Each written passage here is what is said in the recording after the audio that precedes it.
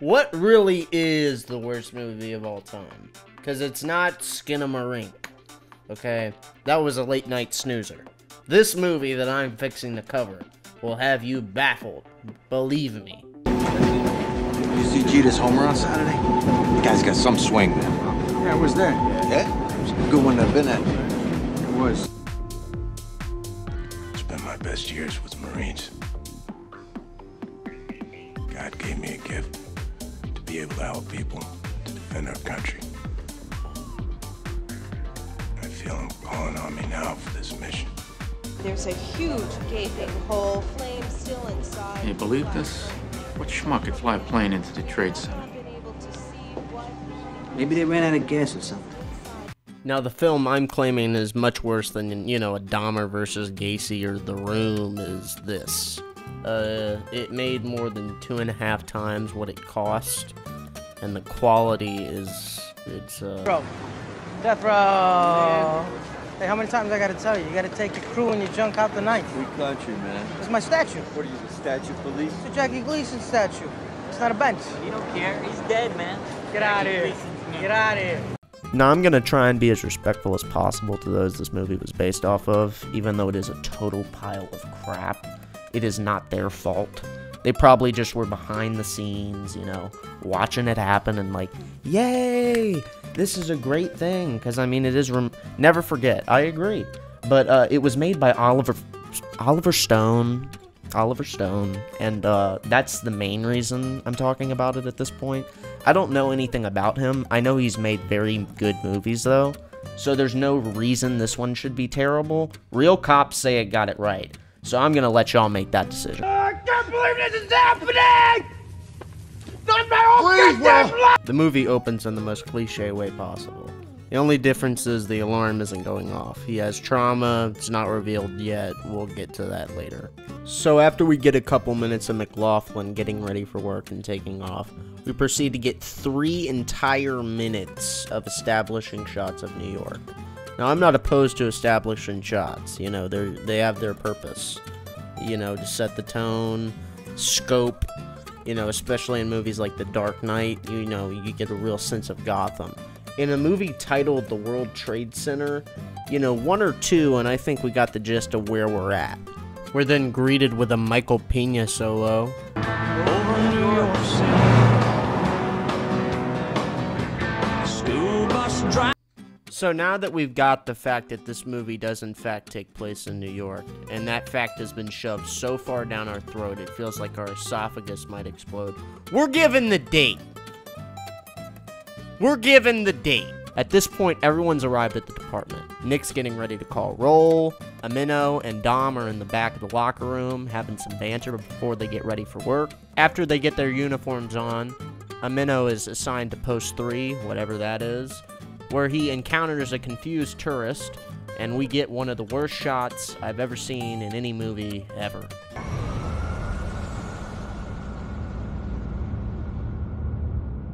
After this occurs, they transport the entire unit to the location. How the hell did the other tower get hit?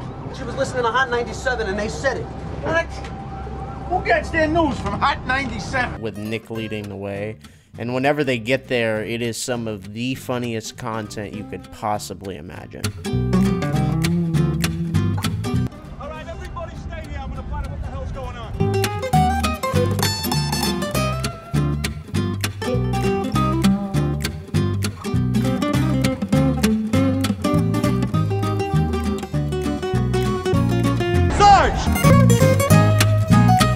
After that intense shot of Nick running, he comes back and picks volunteers. It's very undramatic, and none of them seem to care. Who's coming? Step forward. I got it, Sarge. I'll go. There's just absolutely no fear in the air whenever they do anything. I'm with you, Sarge. After volunteers are selected, Nick leads them into Tower 2, where he is then told over the walkie-talkie by a bloodied-up police captain that him and his entire crew are fixing to die. When the tower starts to collapse, he rushes them into the elevator shaft. After the collapse, Dom is the only one that is mobile. Everyone else is crushed under rubble. He attempts to save Jimeno, but he can't even lift it. So he proceeds to suggest, you know, going to find some help. And Nick responds with, "No! No!" So Dom's supposed to be panicked with his buddy under all this rubble. Meanwhile, Nick couldn't care if he was paid to. Dom's got us covered. Good. That's good. So while Dom continues to follow instructions, this happens. And if the way they portray his death is not hysterical enough, just wait for the reaction. I'm dying, Willie. No, you're not. Dom, stop this. Dom's gone. Dom's gone! I know. So at this point, everyone's wondering, where does the movie go from here? You know, Dom is dead and both of them are buried under rubble. Well, I'll tell you where it goes from here. It goes from a shot of Michael Peña's face to the rubble of the attack, all the way up into space to a satellite, of course, so that we can cut to a montage of very sad, distraught faces all across the globe reacting to the tragedy. With a runtime of over 2 hours after that sequence, we then cut to some random diner in the middle of Wisconsin to get this line delivery. That fire there in Washington continued. Cut to another actor who took a hefty chunk of the budget, and you get a better sense of where this movie is headed from here. And that is an Armageddon type of thing. You know, you have the tragedy, but also you go back and forth with the family aspect. And oh my gosh, this one is somehow worse than Armageddon. This is the collapse of the second tower. And so now as we stand here, both towers, the tops of both... Now that type of reaction from an average civilian would have been hysterical. But we're supposed to believe that she is not just Jimeno's wife, but also pregnant. I guess I got called in. Can I get someone to drive you? Allison? Yeah. After that conversation between the brother and the sister, we cut to family members of the people in the tragedy, and I mean, it is painful. You couldn't care less. No one seems like a real person. The only praise I could give it is when the police arrive. There's like one performance that is, it's the best in the movie. Let's be real. The only performance in the movie. No!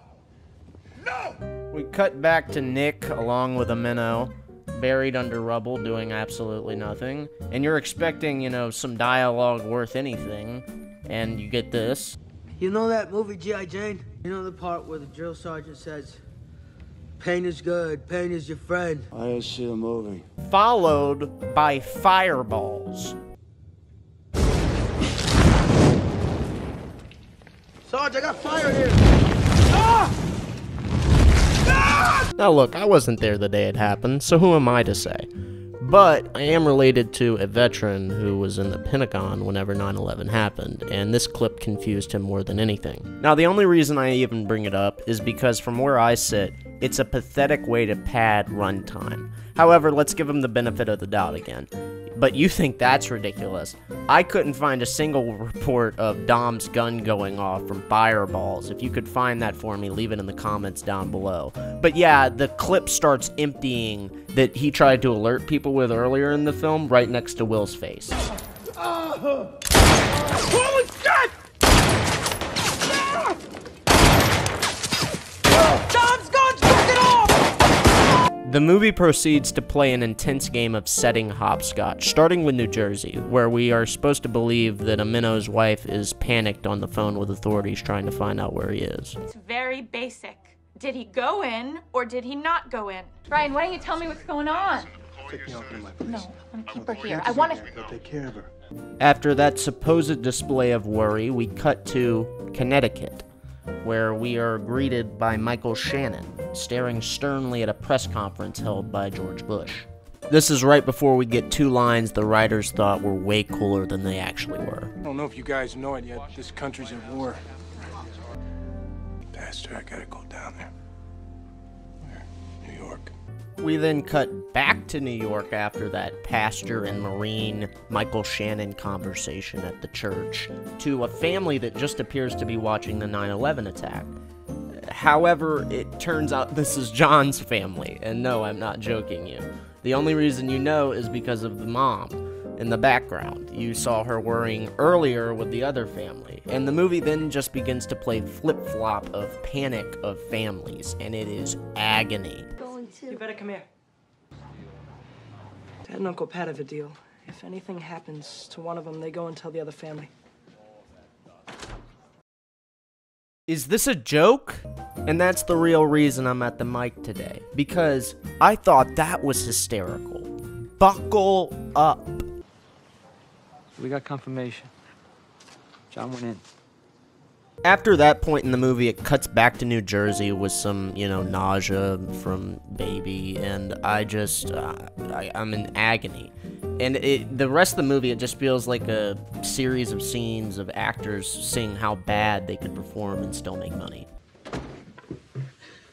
It's okay, baby. We gotta call a doctor. Give her something fast. What is happening to this world? And we're back in Connecticut where Michael Shannon's getting to shape up. The next scene is hands down the best in the movie thus far. It's not even good dialogue, but it's relatable dialogue, so we'll take it. But it's still a really funny scene to me personally, because it sounds like Nick is trying to pass off a New York accent, even though it's clearly Xanax. We got a little girl. It wasn't planned. It happened. Will then attempts to try and alert people with a pipe that is very loud, and that lasts a couple seconds, and we cut away. You vomit yesterday?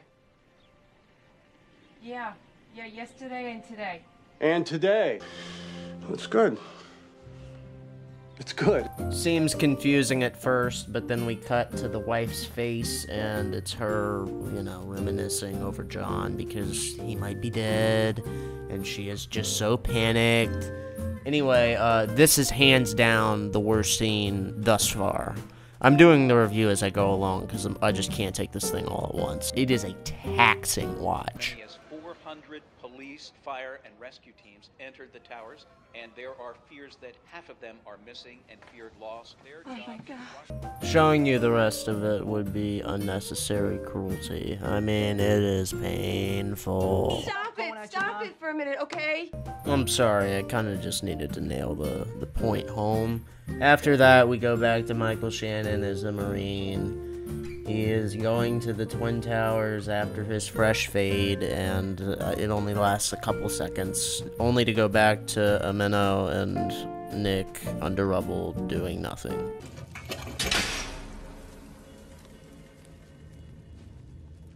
I'm gonna take a 3-8, Sarge. Okay. After that, we get nearly 3 minutes worth of nothing. And when I say nothing, I mean absolutely nothing. We're supposed to believe that Michael Peña's character is guilt-ridden, and he's expressing that to Nick, and Nick's expressing it back, that he feels the same way. And, you don't believe any of it because it's all awful. And then at the end, they start to panic because the ground starts to shake, and it is laughable. Father, I love you. Oh, in heaven. How old is Goodbye, Dad! Give us this day. 33 years. We then cut back to the same scene that opened the film with Nick waking up, but not from an alarm. And, yeah. No reason. Last 30 seconds, just baffled at certain points with this film. Shocker, they make it, by the way. Cut back to Michael Shannon as a Marine arriving at the Twin Towers, and we get whatever dialogue exchange this is supposed to be. This whole thing is crap, man. Our guys are in there. They're dying in there. It's like God made a curtain with the smoke, shielding us from what we're not yet ready to see.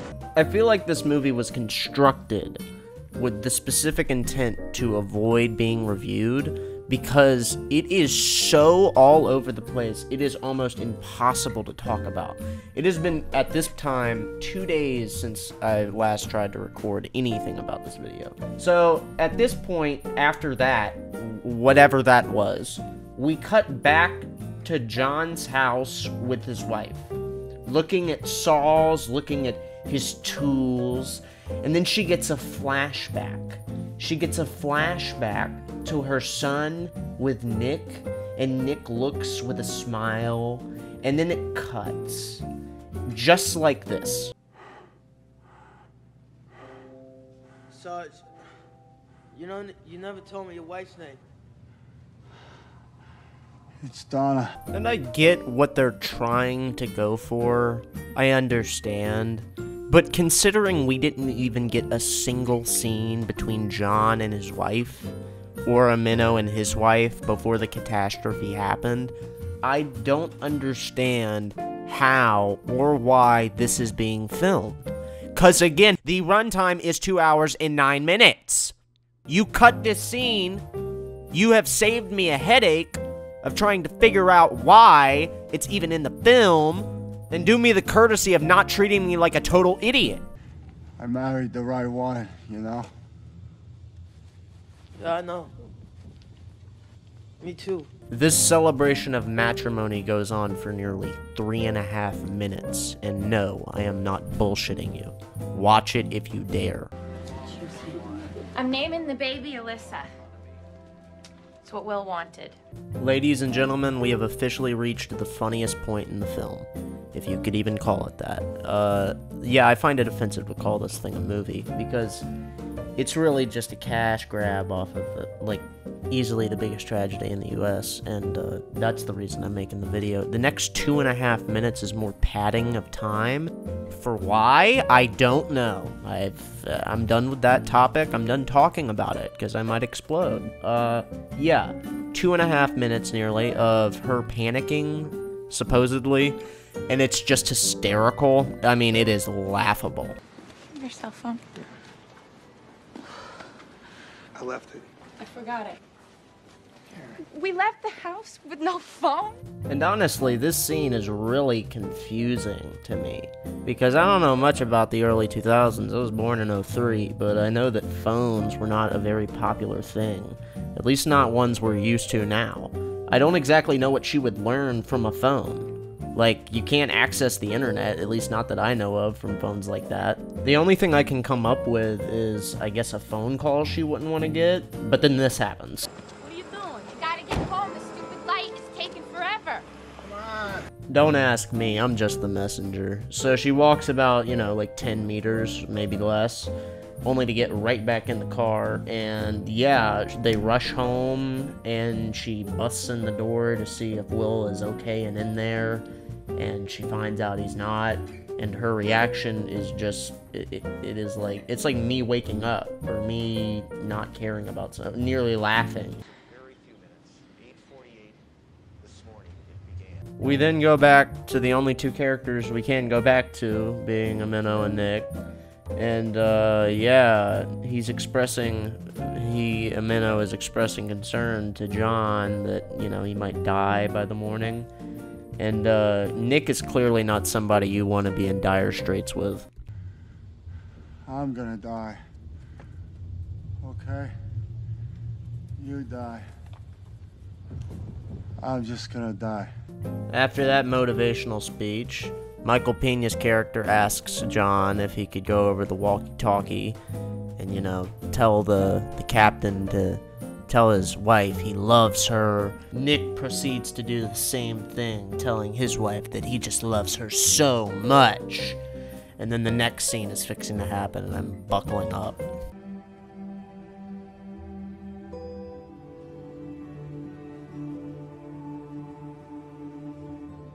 So as you can see, Jimeno meets Jesus real quick, and then we get this.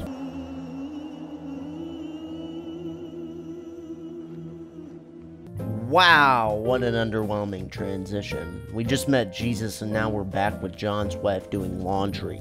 JJ, what are you doing? I told you before. Can do. There is What nothing if we we can never do. see him again? Now you're probably thinking the same thing as me. A, that was pretty funny, and B, how would going to the Twin Towers help him find his dad? Great question.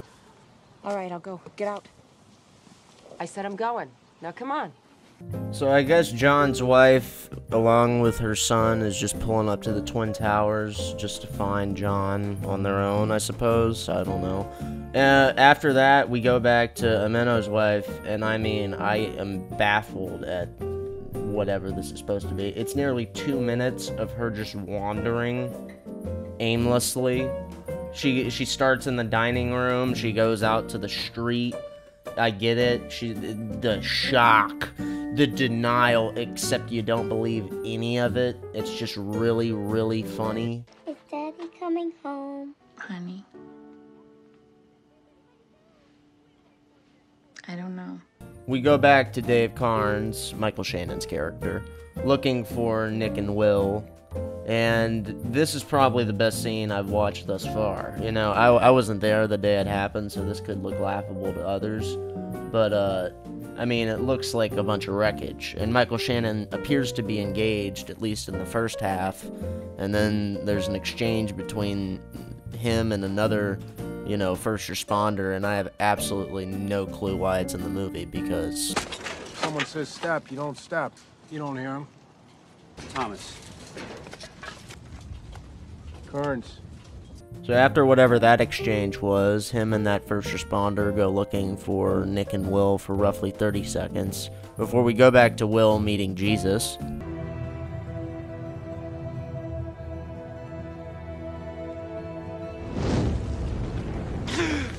And if you thought the shot of him meeting Christ was amazing, just wait for Nick's reaction. The most amazing thing just happened.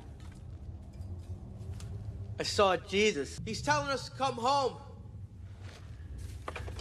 So after that emotional reaction to such amazing news, Nick proceeds to almost pass out. And I get it, they're bleeding internally, but from where I sit, it looks like Nick on a mattress just being lazy and not wanting to act. And if you thought that was lazy, buckle up. People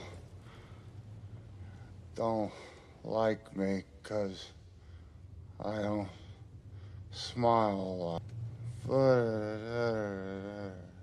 The next 7 minutes is them finding Will and Jimeno, and it's hands down the best scenes in the movie. But it's honestly more offensive because the worst, quote unquote, the least paid people on the project were the best actors throughout the entire sequences. And the only other thing that happens in that 7 minutes is the families get notified, and I mean, you have seen how the wives act, so I don't even have to talk about that. Hi, where's John Mcloughlin? Mrs. McLaughlin, he's still trapped. They're working on it. This is not right. This is not right! The last 30 minutes is the reason this movie avoided getting chastised, up till now. The reason is due to the fact they're not bad scenes, but it's the same thing that I said before. I find it more offensive that the least paid people, at least I'm assuming, compared to people like Michael Pena and big names like Nick Cage are getting paid, are miles better than the wives, than Nick, than Michael Pena. That shouldn't be the case, but it is. And that's the reason I'd say it's more offensive. Although we do have one sequence where Nick is clearly actually trying, and then he goes right back to his old ways. Honey, the kitchen's not even finished yet. It's just necessary. I'm stuck. After that legendary line delivery, they eventually get John out, thank God. Flash forward to 2 years later after they reach the emergency room and we get the emotional performances from the wives. Cut to a reunion held in Mcloughlin and Jimeno's name for their heroic acts, and the only reason that this scene is good at all is due to the fact the actual people are there, so it has, you know, some emotional resonance with the audience. And then they just throw a bunch of facts about what happened and how tragic 9/11 was, and the movie ends. I mean, I forgot to mention the scene where Olivia shows up and you're supposed to, like, be bawling your eyes out, and you're just not, because, I mean, she wasn't even born and you didn't see her before, but now Jimeno has a kid, so cry. The end.